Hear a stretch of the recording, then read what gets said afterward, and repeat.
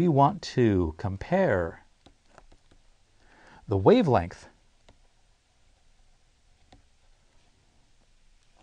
of an electron traveling at 5.0 times 10 to the 7 meters per second and a 4.50 gram bullet going 950 meters per second. Okay, so we're going to use this equation, which is called the de Broglie equation, after a Frenchman named Louis de Broglie. It actually gives us the wavelength associated with a certain mass moving at a certain velocity. So we have an electron that's traveling at 5.0 times 10 to the 7 meters per second, very, very fast, and a bullet, which is 4.5 grams, and it's going 950 meters per second, also very, very fast. We want to see what the wavelength is associated with that. What's the wave-like property of that particle? Okay, so let's go ahead and calculate the wavelength of the electron. So it is going to be Planck's constant, 6.626 times 10 to the negative 34 joule seconds. Oh, actually, we can't use the joule here. We have to remember, here is why. We have to make sure that our units actually work out. So this is going to be lambda. Our unit has to be in meters. So if we recall, the joule is a derived unit. The joule is equivalent to kilograms meter squared per second squared. So a joule second, is equal to kilogram meter squared per second, right? Joule second, the second on top cancels one of the seconds down below, so that is the unit. So it's going to be kilogram meter squared per second. Now that means that mass has to be expressed in kilograms because the units have to match. So the mass of an electron, when we look it up in a table, it is equal to 9.1 times 10 to the negative 31 kilograms. It's actually in the back of your book.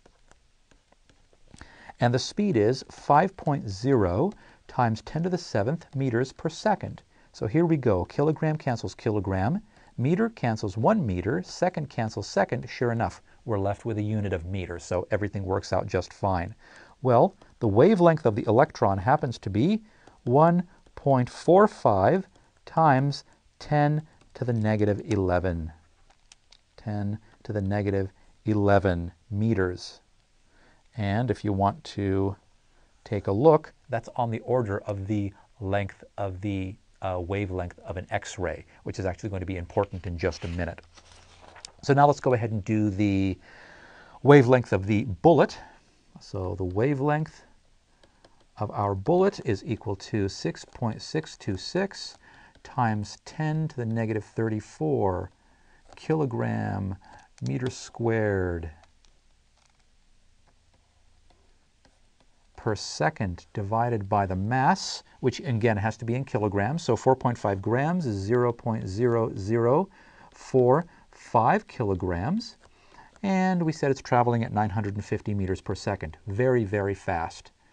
Meters per second. So second cancels second, meter cancels one of the meters, kilogram goes with kilogram, and what you end up with is 1.5 times 10 to the negative 34 meters. So there you go. You have a bullet that's a standard bullet, 4.5 grams. It's traveling at 950 meters per second. There's actually a wave associated with the energy that's, I'm sorry, it's not a measure of the energy of the bullet. That's different. That is, kinetic energy, 1/2 the mass times velocity squared. This is different. This is the bullet. Instead of thinking about it as a particle traveling through space, we're thinking about it as a wave traveling through space. Now that wave does damage. It does damage as a particle, but there is a wavelength associated with it. The reason that we don't actually experience that wavelength, or some of the properties associated with this wavelength, is because the mass of the bullet is so big, and this is so immeasurably small that it goes virtually unnoticed. However, it does prove that, it goes to show that a particle does have wave-like behavior, just like a wave, which is pure energy, has particle-like behavior. And this is the great, I don't know what to call it, the great unique thing about quantum mechanics, is that as you get smaller and smaller and deal with smaller particles at the atomic and molecular level, are you talking about a wave? Are you talking about a particle? What's going on? Are you talking about pure energy, or are you talking about actual mass? Well, both. They're just, different sides of the same coin. So let's make some observations, and we'll go ahead and close off this discussion. 1.45 times 10 to the negative 11 is on the order of the wavelength of an X-ray. Is on the order, is on the order of the lambda of X-rays. As it turns out, shooting a beam of electrons, shooting a beam of, now an X-ray is a wave. It's light. It behaves as light, and light has certain waves behave in certain ways that particles don't. All of classical physics is based on the fact that waves behave one way, particles behave another way. So waves, so now shooting a beam of electrons at a crystal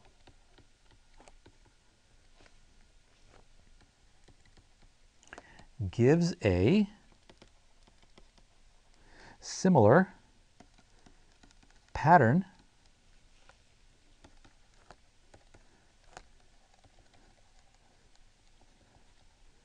to the diffraction pattern seen when X-rays strike the crystal.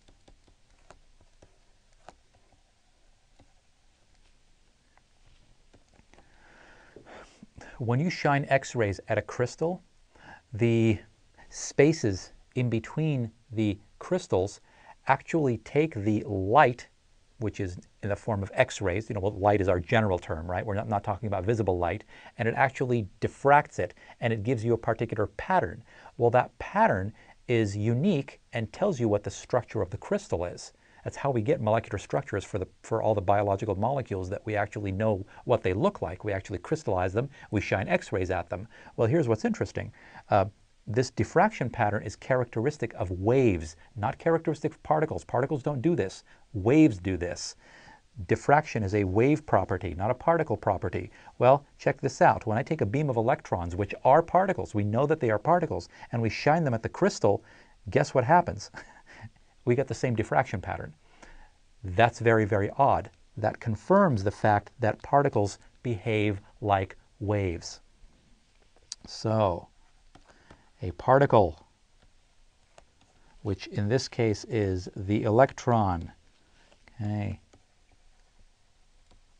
behaves like a wave. Okay. So this was our general discussion. I'm going to go ahead and stop the discussion here, and next time we'll go ahead and pick it up with a discussion of electrons in atoms, with an introduction to real quantum mechanics, and talk about electrons and how they behave.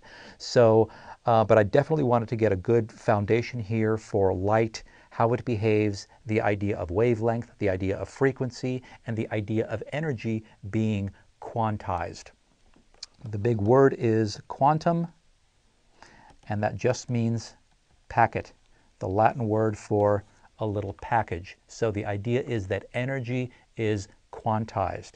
Energy rises and falls in discrete units. It does not rise or fall continuously like some functions that we're accustomed to seeing. It's very, very discrete. It's a stair-step function is what it is.